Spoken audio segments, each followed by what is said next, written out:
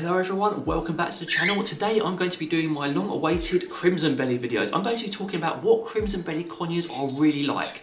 I have a lot of experience with them now, so I've learned a lot about them, so I thought it'd be interesting to talk about them with you guys. Now, I'm also going to be including other people's opinions, not directly as quotes, but I've talked to a lot of other crimson belly owners, so I thought I'd give you more of a well-rounded opinion of them rather than just basically mine. And that doesn't mean I'm not going to do more crimson belly content in the future. I want to do a much more detailed video for you all, but I thought I'd get this out just if you're considering getting a crimson belly, or if you have a crimson belly conure already and you want to kind of share what they're like with everyone.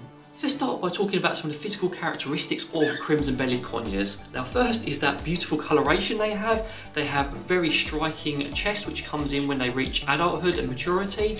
They have these beautiful blue, vibrant blues and greens, all sorts of lovely colours on them. They also have a much stronger beak than many other conure species. It may not look much larger, but that beak is a lot stronger and does a lot more damage. Further to this, they also have a shorter tail, because most of the time when they're flying around, they don't have to fly as longer distances, they need more manoeuvrability.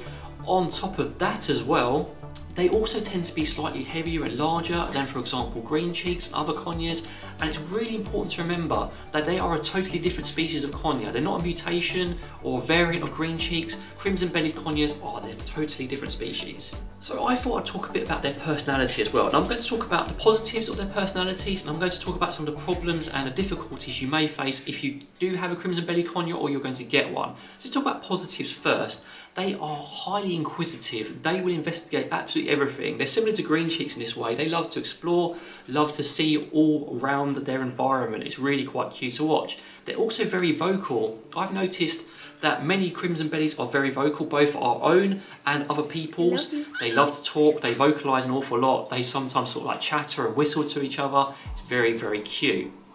They're also highly intelligent. They will pick up tricks very quickly, they will learn very quickly, and if you put in the training work with them, you'll find them very responsive to training and very enthusiastic to do it. They're also very cheeky because of this. Because they're so inquisitive, because they're so intelligent and talkative, they love to explore, they will be cheeky and they will test your boundaries, sometimes in a very positive, funny way, other times in less so. So these are lots of very positive elements of their personality and things that make them endearing in general to anyone who is thinking of getting one or already has one. I've talked about the positives of their personality. Now if you're considering getting a crimson belly conure, I'd strongly recommend you pay very close attention to this part of the video because it is the most important. They have lots of positives both in their appearance and in how just smart and funny they are, but there's lots of negatives. A lot of people compare them to cockatoos. They're often called mini cockatoos purely because their personality is quite erratic and they are quite difficult to look after. Many owners I've spoken to absolutely love their crimson belly conures, but they all say basically that they can be a challenge at times.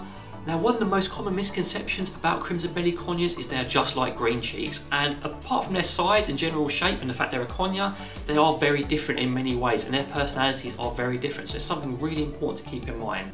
Now green cheek conures are quite easily overstimulated by sounds and vibrations, but if you have a crimson belly conure, and many people have said, they take it to a next level. They are exceptionally easily overstimulated. It can take very little to get them overstimulated and potentially biting or displaying hormonal behaviour.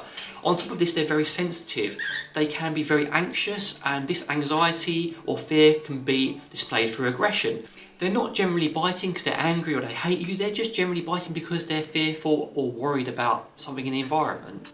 Their sensitivity extends to all sorts of changes. Because they're sensitive in general and easily overstimulated, changes in their environment can trigger all sorts of issues. So it's very important if you do have one or considering to get one, you want to keep a nice stable environment for them, at least initially, so you can do some decent work and get them settled in more. Kipling's a perfect example of this. He is a great conure, full of personality, however, he's very sensitive to change and that does display through aggression sometimes. Two of the factors that both we have found and that a lot of other people who I've spoken to who have crimson belly conures have found is that crimson bellies are a lot more nippy and bitey. They will tend to bite a lot harder than green cheeks because green cheeks will tend to nip. Crimson bellies will bite a lot harder when testing their boundaries.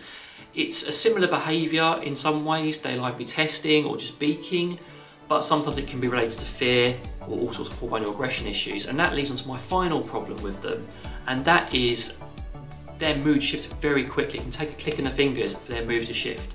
You could be doing some training with them and a bird can fly by the window, that can worry them, and the next thing you know, you're getting bitten. And it's probably one of the most difficult things I find personally to deal with them. I'm very used to green cheeks and sun conures, and I don't find it's quite the same with them. With crimson bellied conures, that mood shift is just so sudden, it can catch you off guard even if you're experienced with them.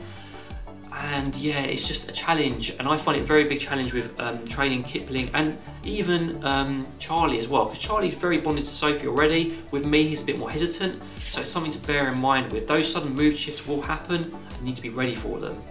So guys, that brings me to the end of this very brief introduction to crimson bellied conures. I hope you found it useful. If you want to see any more content about them in the future, I'm happy to do something more detailed. But in the meantime, from me, well, just me today, take care and have a really good day.